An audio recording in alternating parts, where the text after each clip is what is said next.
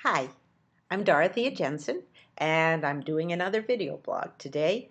And the subject today is how I got the idea to start writing my Izzy Elf books. Now, my Izzy Elf books are very different from my historical fiction books. These books are in verse, modeled on "'Twas the Night Before Christmas," A Visit from St. Nicholas. And the way I started writing about the elves is something that happened when I was a small child.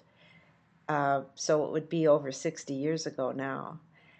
My dad was a family doctor in a little town in Illinois, and he used to make home calls. Remember those?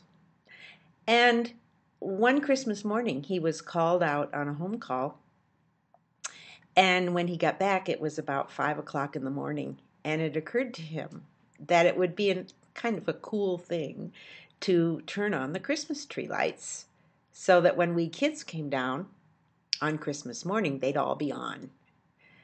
So he crawled under the tree, and the entire tree fell over on top of him with a very loud crash. Now, I was upstairs. I was, I don't know, 5 or 6 at the time, still a very strong believer in Santa Claus. And when I heard that crash, I thought, oh my goodness, Santa has been trapped in our living room. I have to go down and see him. So I went running down the hallway, only to find my older brother Paul, who was 13 months older than I, standing like a rock at the top of the stairs and said, "No, you cannot go down there."